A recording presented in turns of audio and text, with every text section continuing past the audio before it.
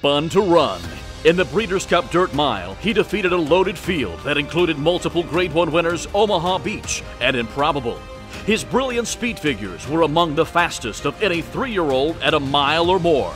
And he hails from the legendary Danzig sire line. Multiple graded stakes winner, millionaire, Breeders' Cup champion, Spun to Run, new for 2021, standing at Gainesway.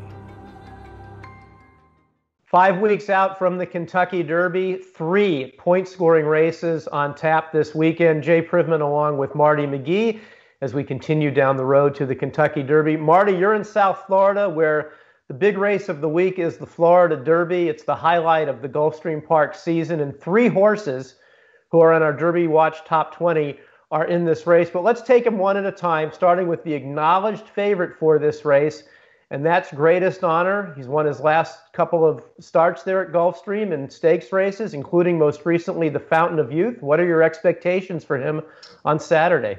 Well, Jay, Pete Aiello, who makes the line here at Gulfstream and also is the race caller, made him 6-5 on the line. I think he'll probably be even money or less, which is just kind of splitting hairs, but no doubt that he has been sensational, Greatest Honor, in winning both the Holy Bull and the Fountain of Youth here. The Fountain of Youth, as we noted post-race after it, was that it looked at about the 3/8 pole. This horse might get nothing. And then all of a sudden he kicked on the jets at about the quarter pole, and it was the short stretch run. But anyway, he didn't need the last 16th of a mile of the stretch run. He flew past, drained the clock, and it's got Orb written all over it. As we all know, Orb 8 years ago won the Kentucky Derby for Shug McGahee. So I'm sure that Shug would like to just have this horse in bubble wrap up until the race and on to the Kentucky Derby. He's already in with enough points. So he is the acknowledged favorite, as you said, and definitely one to beat some of the horses behind him, which we'll talk about some of them. They've got some things to prove in this race. Well, one thing that I think will help Greatest Honor also in this race, Marty, is that now he gets to go 1 1/8 after 1 1/16 in his 2 previous races. And as we've noted, most especially with that Fountain of Youth, as you just referenced, it seems like he takes a little while to get going, but once he gets going, he gets going. And the extra distance of this race certainly should suit him. It looks like one of the horses he's going to have to run down is the lightly raced Collaborator. Here's a horse who's only had 2 starts, both in the month of February. He's coming off a maiden win in a 1-turn mile. Now he goes into his first race against winners in a stake, the biggest stake of the season for his division at Gulfstream Park. Goes around 2 turns for the first time. What do you think of Collaborate in this race? Well, this is becoming a weekly thing, Jay, where I congratulate you on a really finely written piece. You've gone into detail in Friday's edition of the Daily Racing Form on Collaborate and his trainer, Saffie Joseph Jr. But as you and I have mentioned a number of times on here, they all look great when they're winning by 12. So, and that's just what he did in breaking his maiden, or winning his maiden, on February 27th, the Fountain of Youth undercard. Huge test here, but given the reputation the horse had before his maiden win and during it and after it, he's going to take quite a bit of support.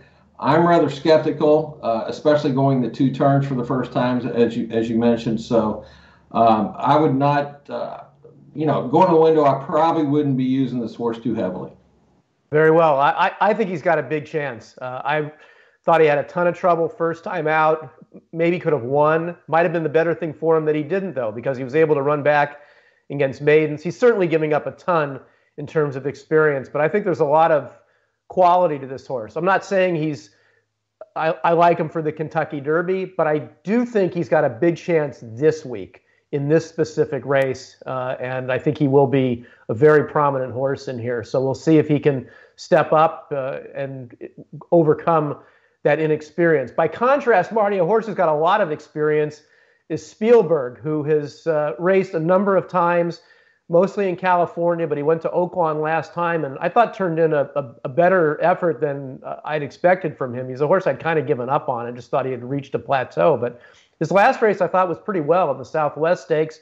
Now he heads down to South Florida to take on Greatest Honor and Collaborate among the others in there. What are your expectations of Spielberg in the Florida Derby? Well, first of all, duly noted on you touting Collaborate here. But as far as Spielberg, you were kind of down on him, it seemed like, and then he jumped up and ran really, really well at Oaklawn Park. And this is way outside the box, non-Pegasus style for Bob Baffert to send a horse here for a Kentucky Derby prep or for a Gulfstream race in any way. But I don't know what to make of him. His race at Oaklawn was the one that kind of did kick Jackie's Warrior off the list and into the shorter races. But I don't know what to make of him. I think the most overriding factor in Bob sending him here is that he needs to keep all of these many horses, even without Life is Good, separated in various races heading into Louisville. So I would tend to not like him. The horse I like in here is Nova Rags from the rail, and I liked his races over at Tampa, even though he was not flattered whatsoever by his stablemate Candyman Rocket, who beat him in the Sam Davis, coming back and running so poorly in the Tampa Bay Derby.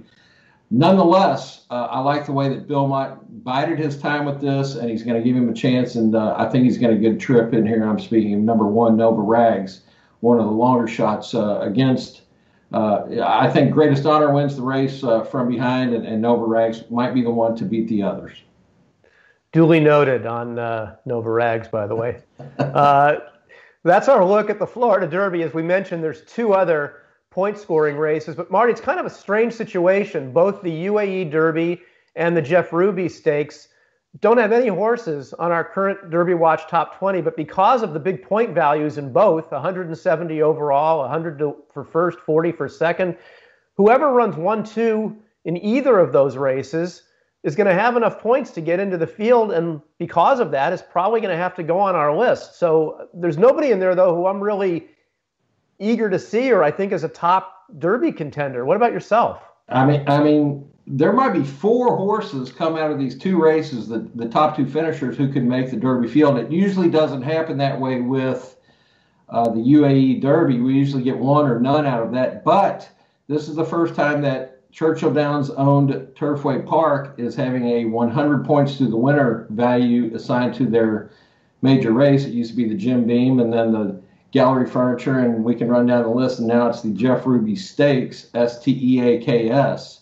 And I guess I like Tarantino in there. I mean, he comes out of some pretty good races, and he's pretty fast. So I guess I would like him, but I will make this bold prediction right now, Jay, that the runner-up in the Jeff Ruby Stakes, if he runs in the Kentucky Derby, will be the longest shot in the Kentucky Derby. So let's hope this is a one-and-done thing, because the synthetic aspect to this just kind of, it really doesn't apply to the Kentucky Derby. Nobody would really run, in my mind, a top horse in a race like this, and yet it's the equivalent of a lot of the major preps, points-wise. Yes, it's worth just as much as the Florida Derby, the Santa Anita Derby, the Bluegrass Stakes, the Arkansas Derby. It's one of the many 100-point-to-the-winner races that are going to be coming up over these next few weeks. 3 of them on tap this weekend, most notably the Florida Derby. That's our preview of this weekend's action. Also here at DRF.com, you'll find a video recap of last week's race, the Louisiana Derby, that we took a long look at. And you'll find, of course, stories on all these big races and a feature story, as Marty mentioned, on Collaborate and his trainer, Safi Joseph. All that and more here at DRF.com. We'll see you next week. For Marty McGee, I'm Jay Privman. Thanks for watching.